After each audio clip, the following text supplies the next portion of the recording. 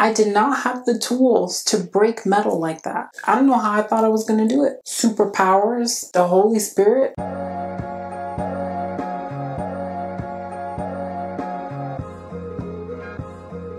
Hey y'all, it's Fortune Frankly and welcome to Fortune Frankly Fridays, where we do DIY home decor and more. New hair, who dis?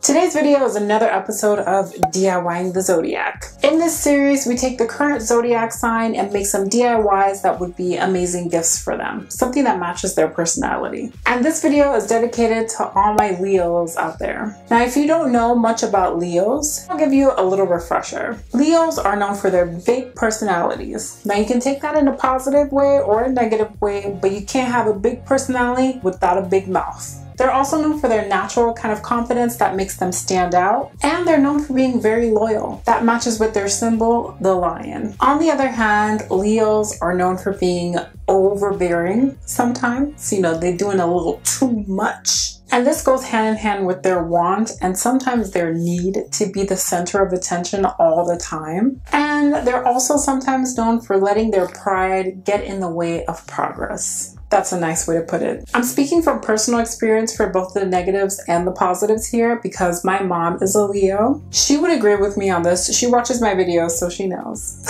Some famous Leos include Jackie Aina, Kylie Jenner, and Barack Obama. And now that you know a little bit more about Leos and my mom, let's get started.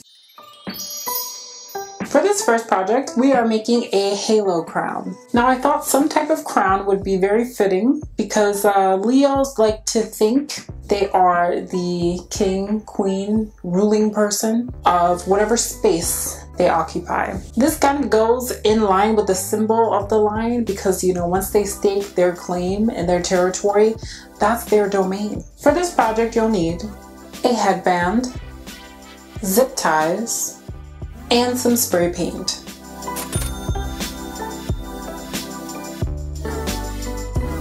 Starting with the headband, I'm going to start wrapping my zip ties around it.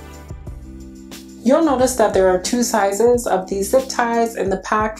The black ones are shorter and the red ones are longer. Now this headband is made up of circles, so that means there's a back and you can see it from the front. So we're essentially going to be putting two layers of the zip ties.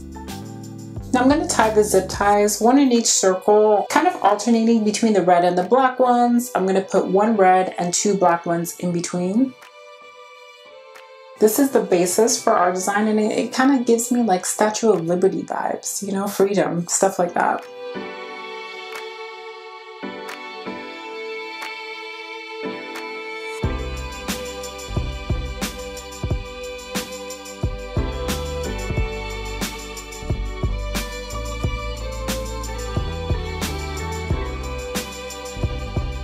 I'm going to flip around the headband and do the same thing on the back side.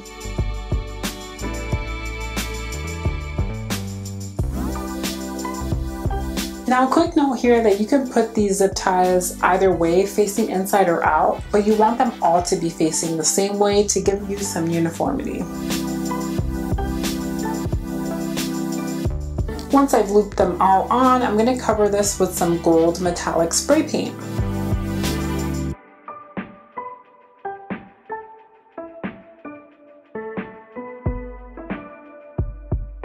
And I'm going to shift the zip ties to be a little angled on that circle on the headband, just so that I can spray paint all of the spots. But I actually ended up liking this look better, so I just left it like that. And here's how it looks.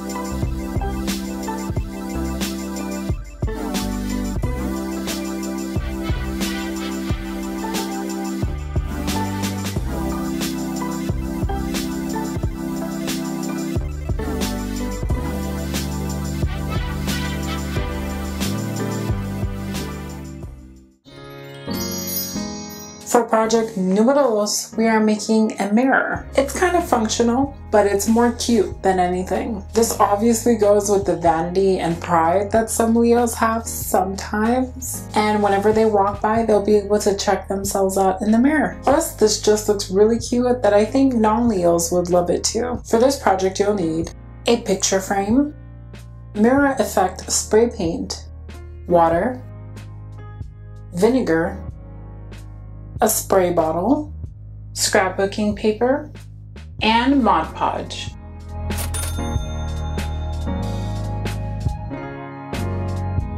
Starting with our picture frame, we're just going to take it apart, make sure that the glass is clean.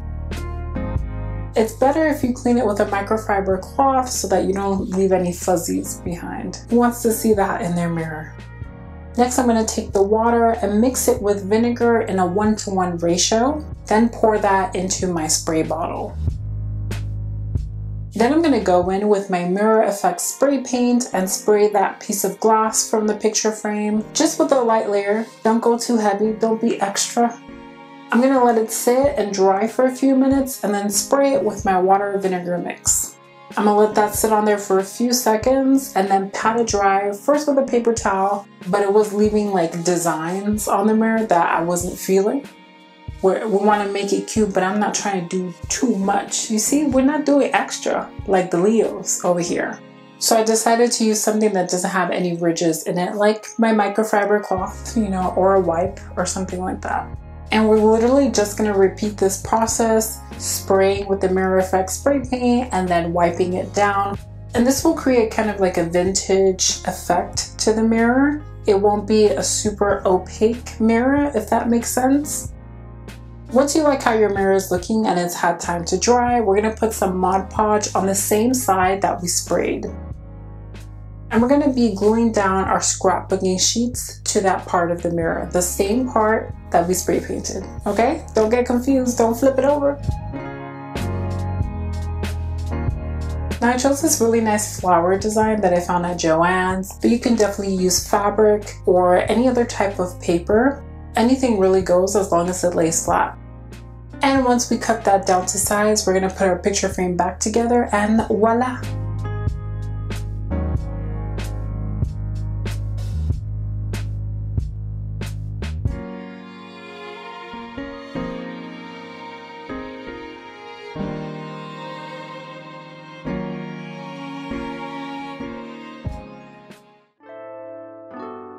For our third and final project, we are making a fire pit. You know, have a little campfire, CAMPFRE song. You can find the Patrick to your SpongeBob and have a little campfire. So Leo is a fire sign and I definitely wanted to do something involving actual fire. Plus this is an item where you can like host people around it and be the life of the party. For this project, you'll need a planter bowl, gel fuel, chalk paint, a spider strainer, and decorative rocks.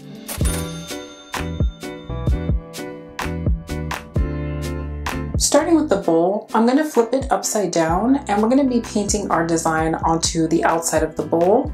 I drew a couple of things up and ended up going with that rainbow design, so that is what we're going to be doing. Now using a small paintbrush and our chalk paint, I'm just going to draw the design.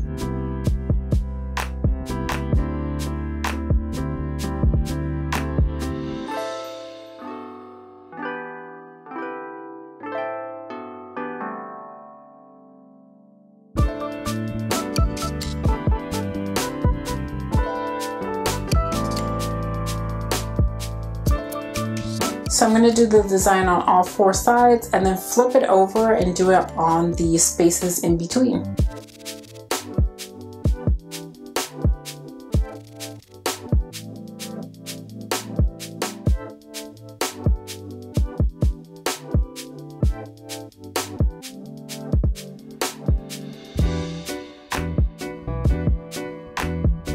I'm also going to paint the bottom rim in that same color and do the same thing to the top rim.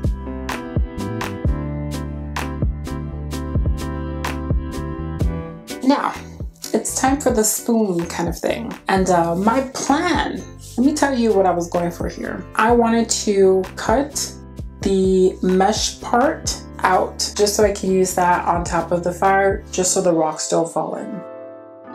what had happened was I did not have the tools to break metal like that. I don't know how I thought I was going to do it. Superpowers, the Holy Spirit, I don't know, but I was really convinced that I was going to cut this metal. And I used everything. But the reason why I wanted to include this footage here is we're just going to roll with it and we're going to work with what we have. So that means we're going to be using the whole stick. And to make it blend in a little bit more, we're going to spray paint that handle an off-white color. Once we're done with that, I'm going to put the gel fuel in the middle and place the rocks all around it, inserting the spoon upside down at some point to cover that gel fuel can. And there you have it.